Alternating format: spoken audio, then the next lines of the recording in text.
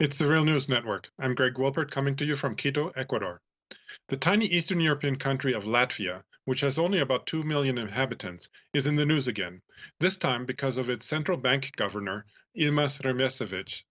At the Real News, we covered Latvia's economic situation about 2 months ago because a few years ago, Latvia was a poster child for austerity and neoliberalism that supposedly worked. Now, however, the economy is doing poorly and its banks are alleged to be engaged in massive corruption and money laundering. The central bank governor, Rimsevics himself, faces corruption charges but has not yet been formally charged.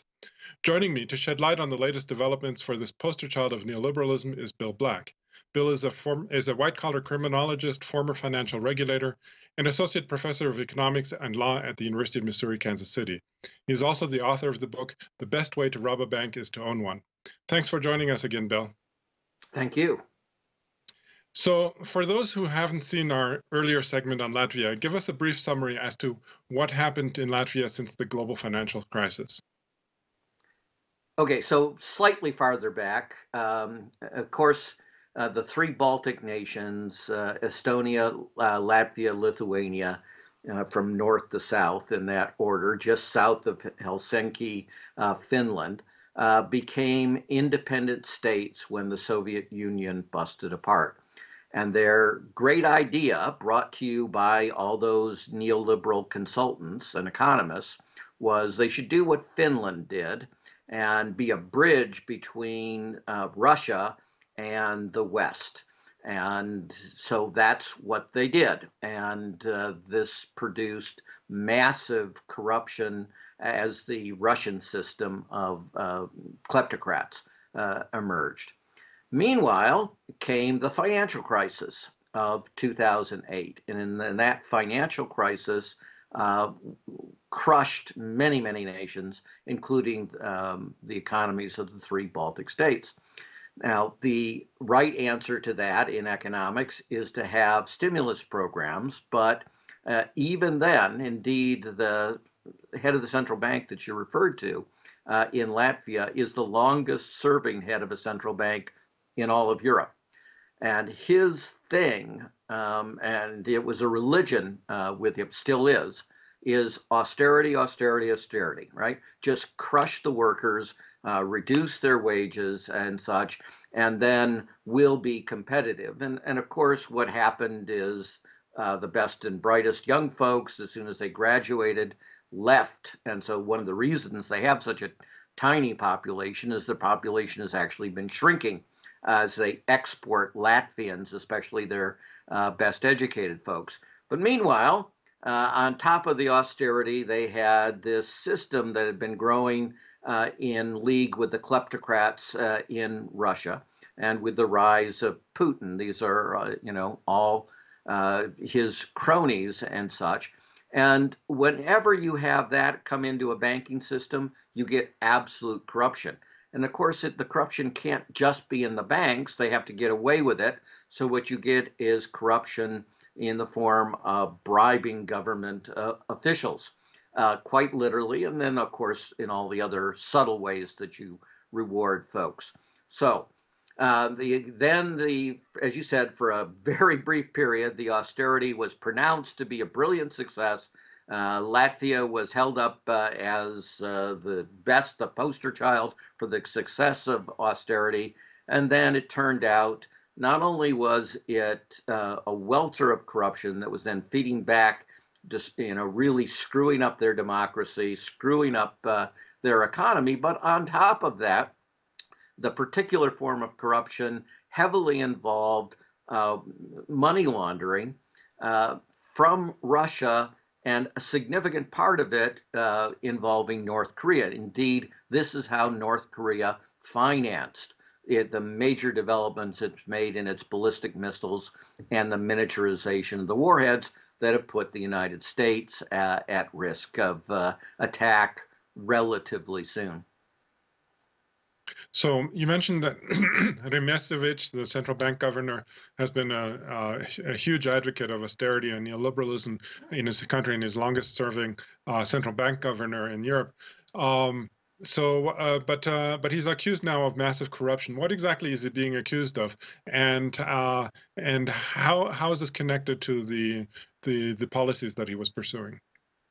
So first, we don't know exactly what he's being charged with because he hasn't been formally charged. But all of the media reports and his own responses say that he's being charged with taking bribes.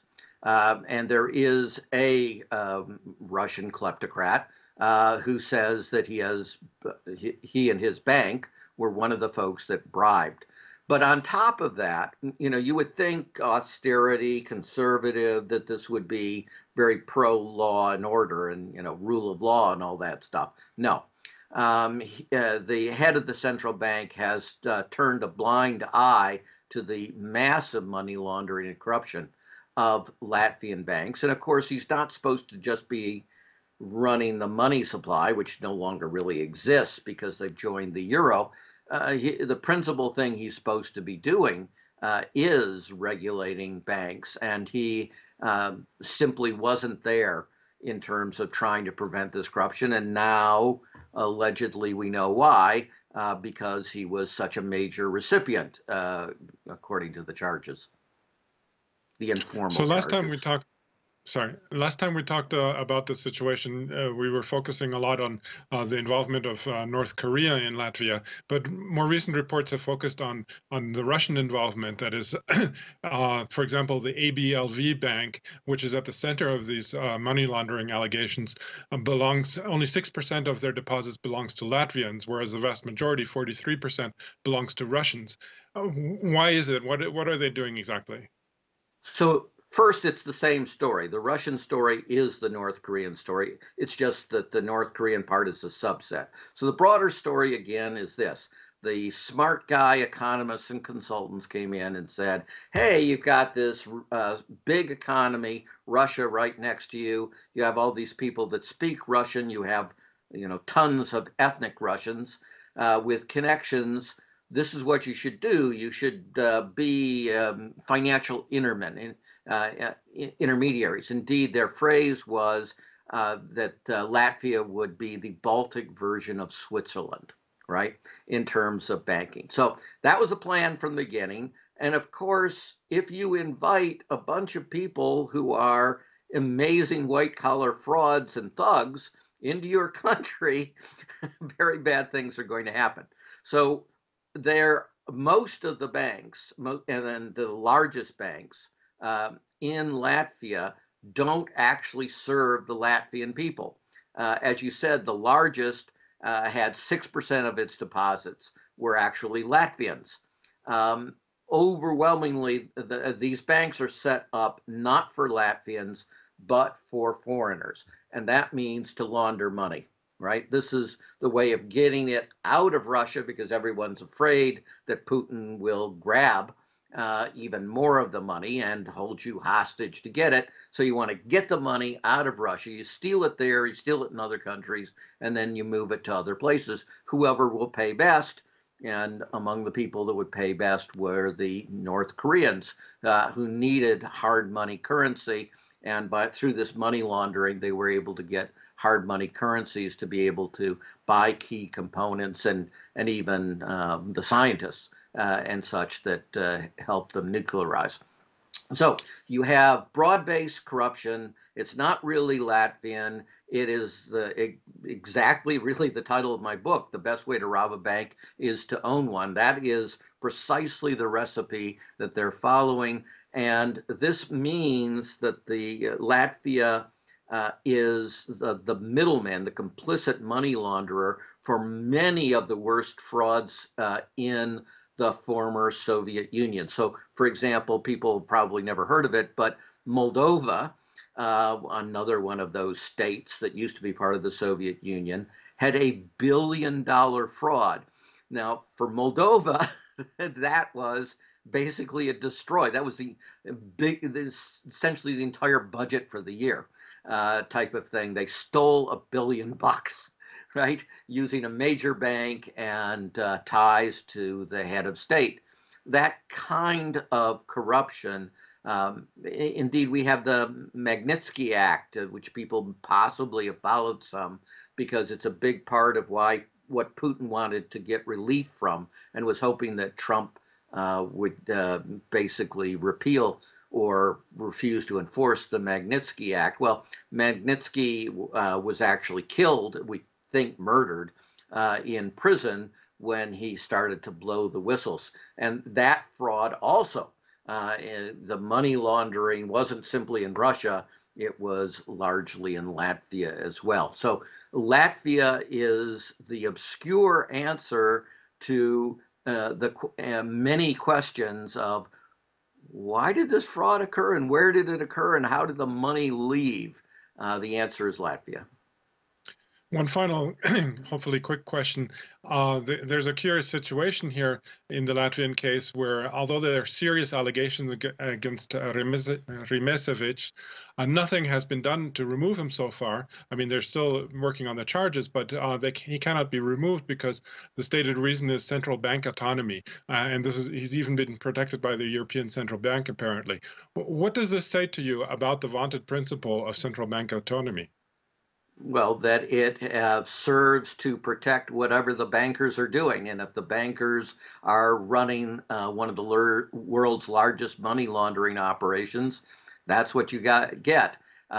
So yes, the parliament again of Latvia has voted 55-0 to ask him to resign.